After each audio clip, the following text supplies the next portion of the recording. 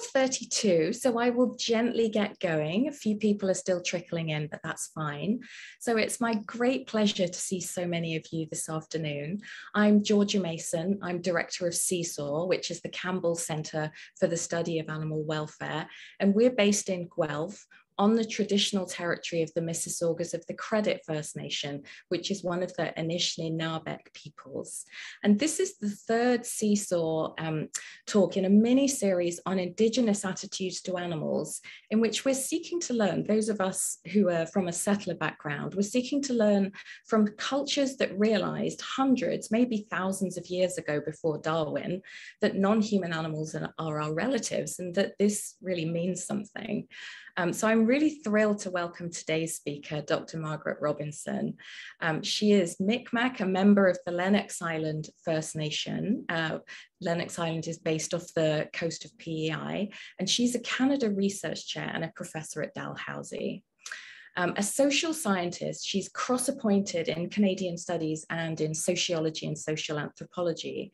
Most of her work is community-based and focuses on mental health and social justice issues in people, especially Indigenous people.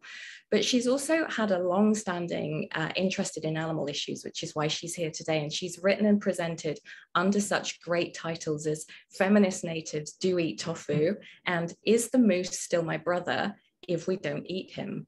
So she's going to talk today on the disconnect between Indigenous traditions, largely centered around wild animals, and European colonial ones, especially as they pertain to domesticated animals, giving us one Mi'kmaq perspective on the knotty question, can intensive agriculture be decolonized?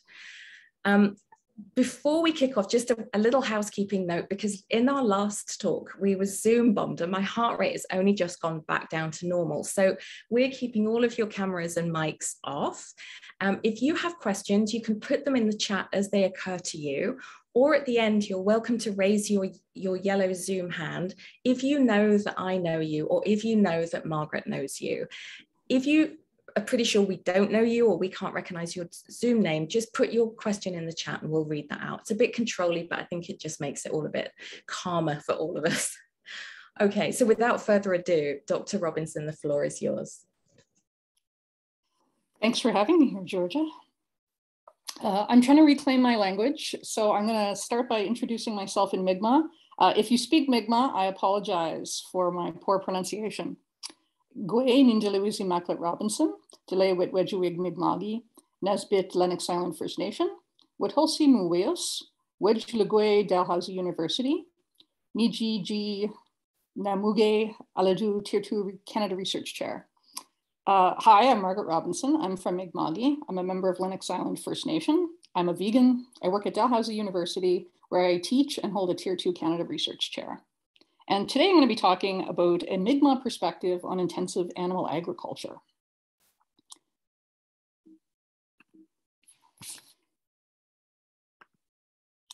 I'll start by saying that I am not going to present the Indigenous view on anything because there isn't one. There are over 500 First Nations across the continent. Every nation has very different perspectives, practices, sometimes than their neighbors. We're not a hive mind. And so I can't answer any questions about what Indigenous people think, or even about what my own community thinks, but I can give you some general ideas about the sort of values that we hold. Some of the terminology I'll be using to refer to my own cultural group, I'm going to be using the word Mi'kmaq. Mi'kmaq means my kin friends or my friend siblings. And it's a greeting that was popular when settlers first started showing up in our territory. So we would say Niba is a greeting. And I guess settlers thought that this was who we were. And so I kind of like the name, both because it emphasizes the communication difficulties that sometimes occur when people are speaking different languages. But I think it describes my own attitude toward settlers in our territory, that we are first and foremost people of friendship. The Mi'kmaq call themselves the Ulnu, which means the people. And they refer to our language as the language of the Ulnu, the language of the people. And so when I talk about my own perspective as a Mi'kmaq person, I'm talking about the perspective of one friend to others. So you can see the red arrow here. That shows approximately where our territory is. It covers a number of Canadian provinces and a little bit of an American state. And we're part of a Wabanaki Confederacy, which is a unity of a number of related smaller nations. And so we're over there on the East Coast, if you're not familiar with our location.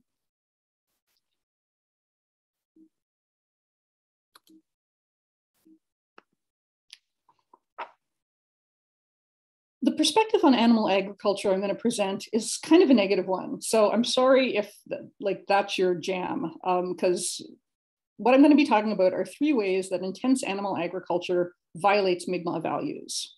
I grew up off reserve, so I didn't grow up immersed in an Olno community, but I grew up in a big family. And we did practice Mi'kmaq values. And the more I learn about Mi'kmaq culture in other areas, the more I can see those values at work in my own experiences. However, the ones I'm going to talk about aren't necessarily going to be held by all in Olno, although they will be common. The 3 values I'm going to discuss are non-interference, respect from others, and friendship. So I'll start with non-interference. Most people have never heard of this, so I'll start by explaining what it is. According to the Native Council of Nova Scotia, Mi'kmaq non-interference is the acceptance and respect of others' beliefs, never imposing your own beliefs on another, and not expressing disappointment of someone in public. This comes from Mi'kmaq oral traditions, Mi'kmaq practices. What does it actually mean when we try to practice non-interference? Essentially, it means we don't try to control other people. We respect their decisions. One way that we might express this is by not offering unsolicited advice. Non-interference also extends to people that in settler culture are generally considered available to be controlled, like children. So Mi'kmaq culture exemplifies non-interference with children by not forcing them to do things they don't want to do. So for instance, in growing up in my household, I didn't have to eat tomatoes if I didn't want to. Because of the value of non-interference. If I thought they were squishy and gross, I wasn't forced to eat them. Other Mi'kmaq parents have sometimes expressed this by not forcing their children to go to the dentist or not forcing them to go to school. In the case of things that are good for us, that settler parents might force their children to do for their own benefit, the Mi'kmaq approach would be to talk to the child and explain the benefits of going to the dentist or attending school so that the child themselves would choose to do that. Non-interference also extends to animals. With children, it's about forcing people to become autonomous decision makers, giving them an early experience of control over their own lives. With animals, they're already autonomous decision makers. And the non-interference value there would be to not interfere with what's already working well, to allow them the freedom that we would expect to have ourselves. This is all due to the Mi'kmaq perspective that all beings are united in having the same spiritual essence. So here it gets a little religious because most Mi'kmaq view animals and human beings as all the result of a creator deity, a creator spirit. And as a result of the creator spirit, all of the things that are created, including objects, have a little bit of that spirit within them. And that spirit is something that makes them alive. And so some people have described Mi'kmaq approaches as animistic, meaning the view that we have is that everything is alive. And to some degree, I do see that present for sure, even in an increasingly secular society like the one we have today.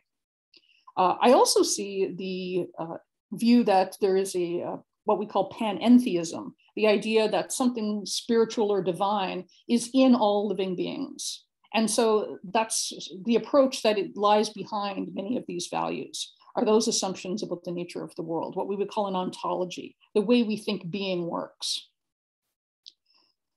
Due to all of that and the belief that animals have a spiritual essence, they're treated as autonomous beings. So you're not supposed to make decisions for them. You're not supposed to tell them what to do. It doesn't mean the Ulnu won't kill them for food, but they traditionally wouldn't cage or pen them or interfere with their reproduction or alter their bodies for human convenience. All of which are in many ways standard practices for a lot of animal agriculture. One of the objections to intensive animal agriculture is the enormous negative impact it has on animal lives, removing them from their natural habitats and preventing them from living as autonomous people, autonomous beings. The Mi'kmaq are pretty comfortable with a loose view of personhood. So the animal is just as much a person as a human, but they may have different needs than a human. And so some animal supporters have criticized non-interference as a principle because they fear that all human intervention in animal lives would be excluded by the principle of non-interference. And so they ask, well, what about interfering in a way that is meant to help animals? So, you know, if an animal is trapped in a flood or a fire, should we non-interfere there? But in an Ulnu culture, non-interference doesn't mean you can't help animals in need. In fact, it's a duty to help those who are in need. Many Mi'kmaq, for instance, have protested the damage done to animal habitats by resource extraction or by polluting industries. So for instance, sawmills, power generating stations like dams and such. Water protectors fight to prevent Alton Gas from flooding the Sibaganaggity River, for instance, with salt, so that they could store gas in the caverns under the river. And protests in El Sapogtog against fracking and the damage it would do to Ground River made the news. A number of Ulnu elders were assaulted and injured by the RCMP. So many Mi'kmaq have protested the damage done to animal habitats as a result of really extractive resource accumulation. The photos of the fracking protests from 2013 by Ossie Michelin, who's an Inuk journalist with the Aboriginal People's Television Network, came to represent the land protection struggles in our area. So you can see the picture there in the middle. The photo shows Amanda Pulches, and it's inspired a number of works of art, including this painting by Mi'kmaq artist Loretta Gould. Protecting animal habitats, especially rivers and waterways, is often done by women. And in Ulnu culture, they're associated with water due to how the uterus holds water when gestating a fetus.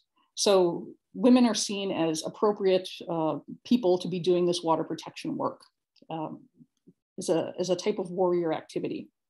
Interfering with animal habitats would break the value of non-interference because we'd be interfering with their access to the territory, with their lives in the territory. From a religious perspective, someone could argue that we were interfering with their relationship with the creator, which necessitates access to the territory. And so interfering with animal habitats breaks the value of non-interference, but protecting the territory is a duty that every Ulnu would carry. A second Mi'kmaq value that makes it difficult to support intensive animal agriculture is our respect for motherhood. In Mi'kmaq culture, becoming a mother, even at a very young age, is considered a positive thing. Mothers are accorded significant social, political, and cultural power in Mi'kmaq society. Mi'kmaq mothers are generally considered the head of the household and they're leaders in their communities. The bond between a mother and child is also important in our culture. Children are often carried or held, and breastfeeding extends well into late infancy in some cases. Given the importance of the mother-child bond, animal agricultural practices that interfere with animal reproduction, especially those that separate mothers from their offspring, would violate this value.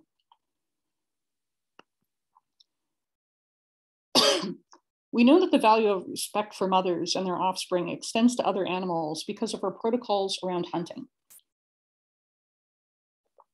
These protocols discourage the killing of female animals that are reproducing. An example of this can be seen in a story called Muin, the Bear's Child. It tells the story of Seago. So traditional stories vary depending on the storyteller, but I'll give you a quick sketch of the Seago story. Most versions of the story agree Seago gets lost in the forest. Sometimes Seago is portrayed as having wandered off on his own and just gotten lost and turned around in the woods. Other times, Seago is given the character of an evil stepfather who doesn't like him and wants to get rid of him.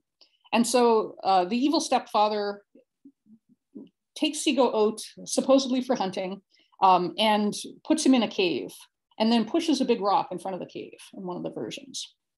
And then Seago is crying out for help inside the cave, and the animals in the region hear Seago's cry and come to help. But the only animal that can move the rock away from the cave is the bear. The bear is strong, big enough to move the rock.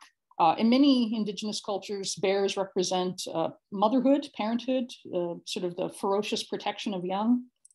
And in some versions of the story, the bear is chosen because Seago is asked what all the animals eat and selects the bear's diet as most similar to his own.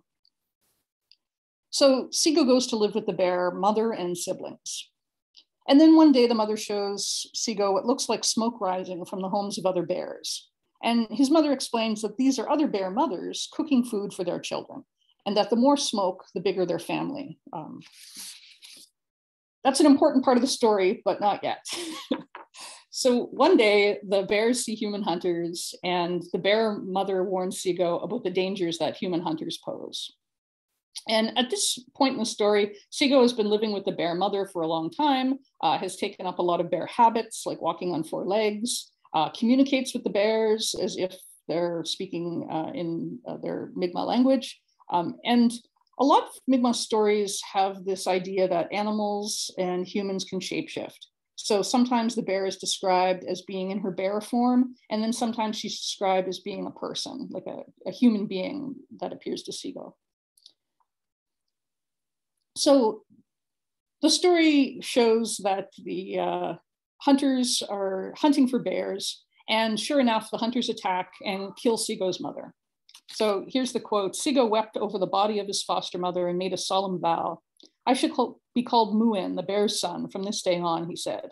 "And when I have grown up and become a hunter, I will never kill a mother bear or bear children."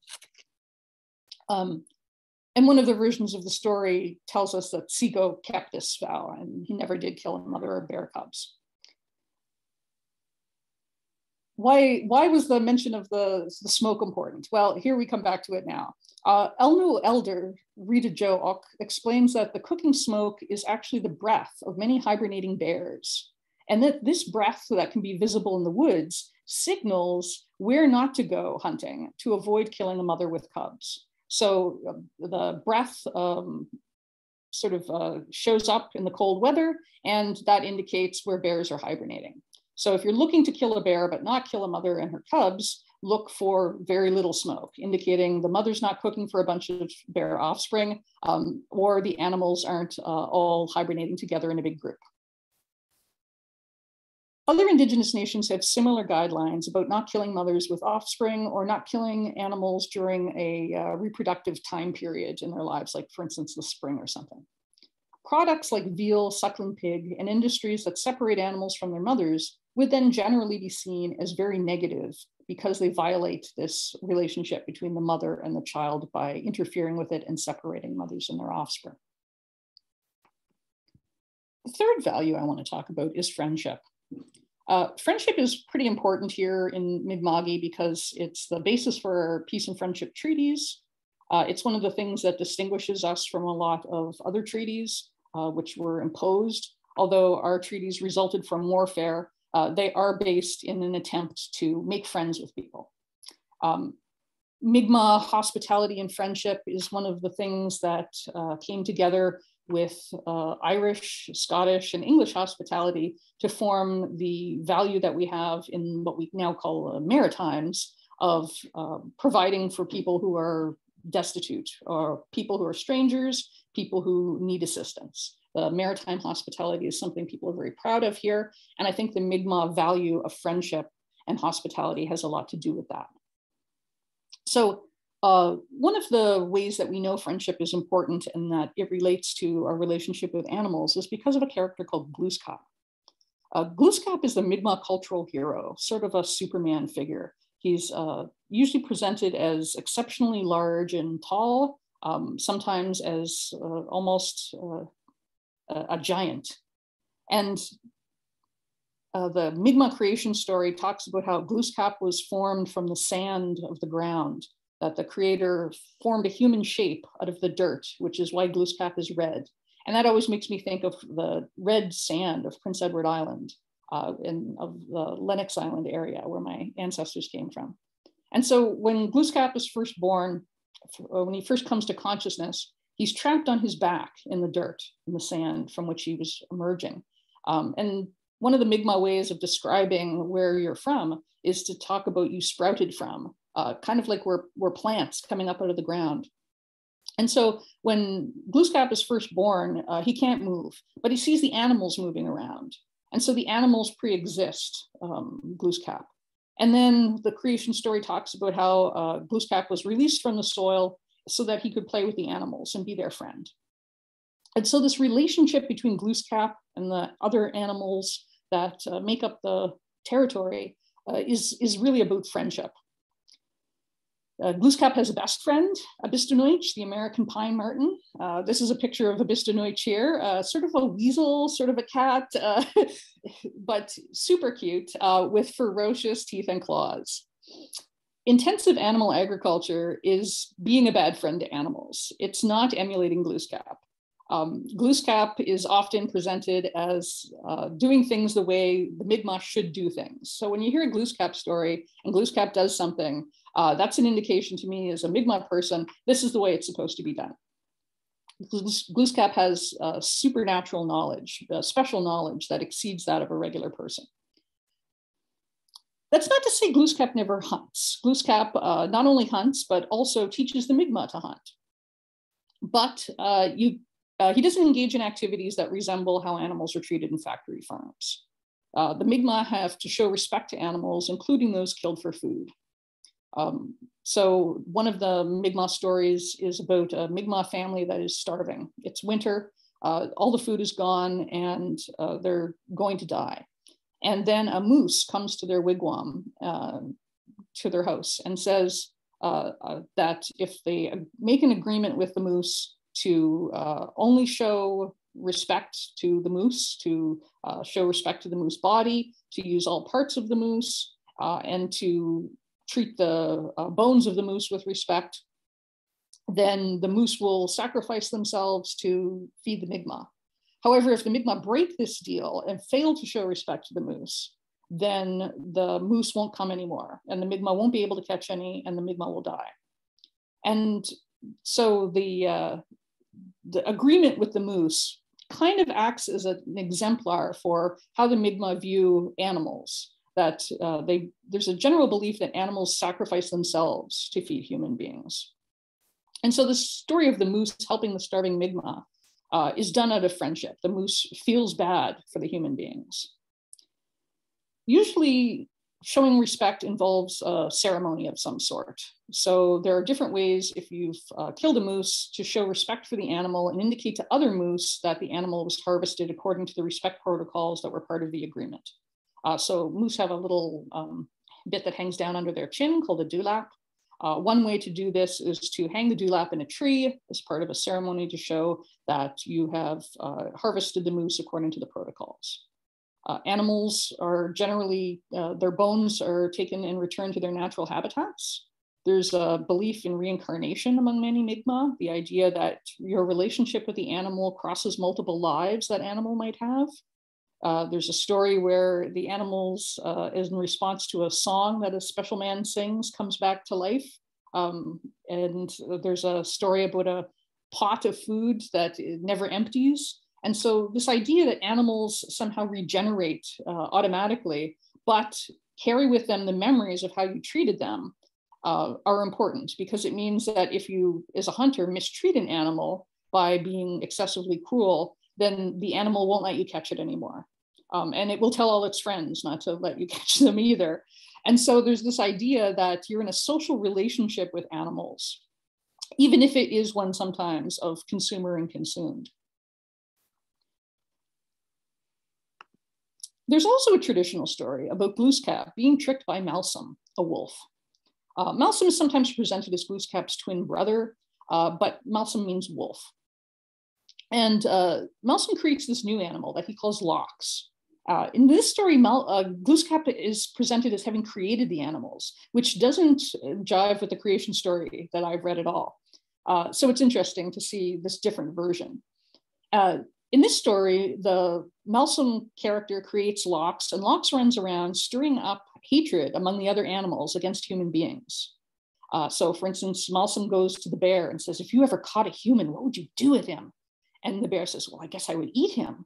And encourages the moose to think about, fantasize about throwing human beings up into the North Pole with his heavy antlers to just fling them off, make them go away. And so the idea that the moose was once much larger and was shrunk by Glooskap as part of a punishment for not being friends with human beings emerges from the story. In the story, Glooskap punishes all the animals by having humans hunt them. And there's even a few old drawings, one of which is called Glooskap killing his brother wolf, where he's holding a big club that sort of looks like a paddle and is about to strike a wolf. However, even in this story, which kind of is used to justify why humans hunt and kill animals, there's an interesting bit here about the respect protocols. Now that you have power over even the largest wild creatures, he said, yet I charge you to use this power gently. If you take more time than you need if you take more game than you need for food and clothing, or kill for the pleasure of killing, then you will be visited by a pitiless giant named Famine. And when he comes among men, they suffer hunger and die. And so it's similar to that agreement with the moose in that story, where in this one, even though they're killing animals and hunting them for food is part of a punishment, trying to justify why this is part of the relationship with animals, there are respect protocols that go along with that punishment. So if we're to apply the Mi'kmaq values of non-interference, respect for others, and friendship to our relationship with other animals, then we would have to say intensive animal agriculture is probably not going to be accepted as a Mi'kmaq practice. As it's currently practiced, it wouldn't meet the criteria of the animal respect protocols.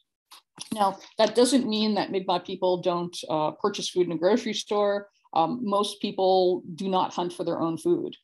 However, the values that come from that hunter relationship, that hunter history, are still very current, even among people who do not themselves hunt. Many Mi'kmaq do still hunt and gather. So there are ways in which those ceremonies and these associated values and protocols do still get engaged when people are hunting.